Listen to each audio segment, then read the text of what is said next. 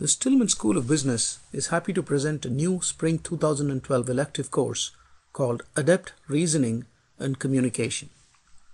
The great news is that this course counts as a communications elective.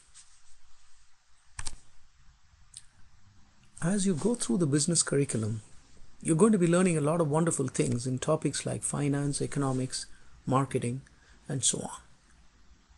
Now, all of this knowledge will be only of limited use to you unless this knowledge rests on top of a framework of critical thinking, crisp writing, reasoning, excellent presentation skills, the ability to write great business documents, and a whole host of thinking tools that come along with all of these things.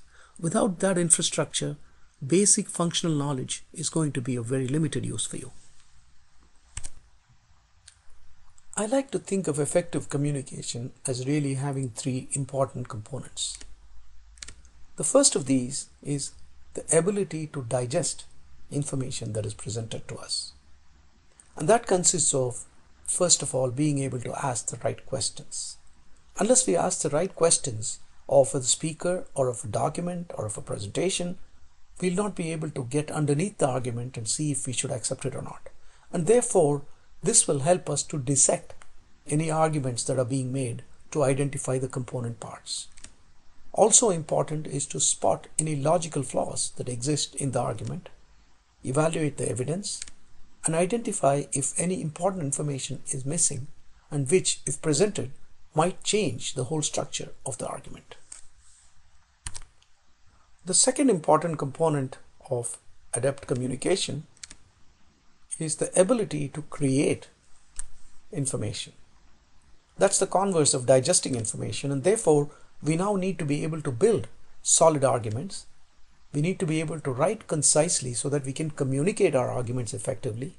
And thirdly, we have to be able to present information, and here I'm talking about the layout of documents, in such a way that the message that we are trying to communicate gets across most effectively. It's not enough to be able to just write very well in terms of composing sentences and paragraphs and essays, but we need to lay it out in such a way that when somebody reads that information, the most important parts of our communication leap up at the reader.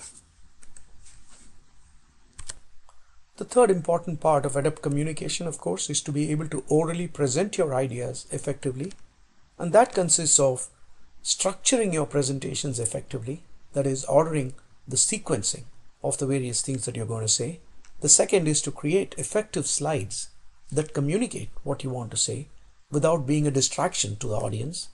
The third part is to deliver your presentations convincingly so that the audience is able to see that you're making a credible presentation and the audience is willing to believe you and act on whatever you're saying at the end of your presentation, which requires that you need to be able to establish a connection with the audience.